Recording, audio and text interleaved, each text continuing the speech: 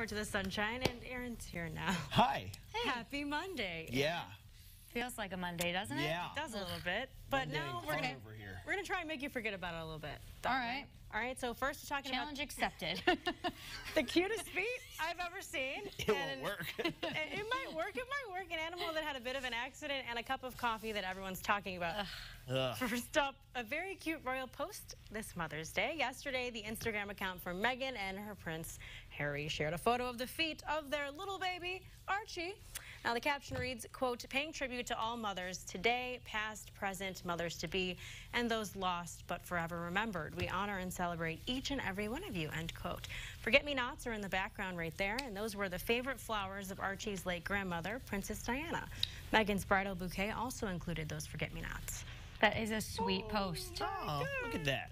I love baby feet. I love baby shoes. I don't know if that's really weird. Like when you're at the store, look how cute. They're so little, like the mini Converse and stuff. So I don't know. I thought this was real cute on Mother's Day. Yeah, nice that was that they sweet. paid tribute to Princess Diana too. Really cute. Well, taking a turn now, Yeah, a rescue crew fielded a call of a drowning yesterday in Florida. When the crews got there, they found a horse standing in a pool where it had fallen in 3 feet of water. A deputy got into the pool in his uniform to help calm down the horse. They say they got it out of the pool safely. It's not uncommon for animals to find their way into Florida pools there. Iguanas, alligators, and bears have all been known to take the plunge. How could he have been drowning, though? Isn't he way taller than the That's what I don't get, but water? apparently he was like in distress. Yeah, I'm sure that's frightening. 3 feet of couldn't get water out. for a little, I don't know. I don't know how this happens. It was a call for a drowning, but I don't think it actually was. I love when there's bears chilling on the side with their arms. Yeah, like in the hot tub.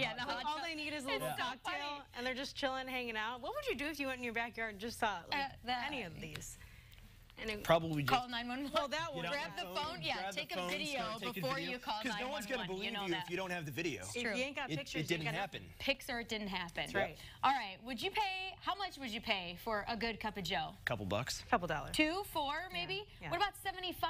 Would you pay that? Nope. No. That's what San Francisco Coffee House is charging for what is being dubbed the world's most expensive coffee. Imported from Panama, Alita Geisha 803 coffee costs roughly $803 per pound, but after being roasted, skyrockets up to $1,200 a pound. Just how good could this taste? I mean, I guess if you got the money, Sure. I don't know. Brian, what do you think about that? That's a lot of money. Like $75 cup of coffee? Yes. Yeah? Yeah, you do it. Would? You're in. You try it? All right. Yeah, all right. I heard he's in. You were talking. He goes, "Whoa!" Whoa! Yeah, he did. Yeah. $75 is too much. I even think $5 is a lot for a cup of coffee. It's a lot, yeah. Not down for this one, but we want to know what you guys have to say. I think this is the easiest poll I've ever had. I'm not sure.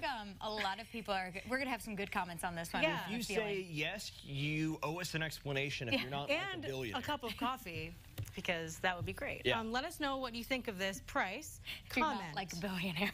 Right. If you are a billionaire, call us. I'm just kidding. Yeah. Let us know. We'll go with you to try it. Get a call from the governor, and we have to interview him. That would be kind of cool. Well, let us know. You guys go to our Facebook page, like we said. But still to come on the morning show, we're learning all about an organization that gives kids the opportunity to play ball. 2 members of the Tom Jones Challenger League in Champaign-Urbana are here with us this morning. They're going to tell you how you can volunteer this season. Plus, we're getting some help with the forecast today. Brian Williams is here to tell us if the sun will keep on shining. You're going to meet him in today's KidCaster. Give us a wave. There you go.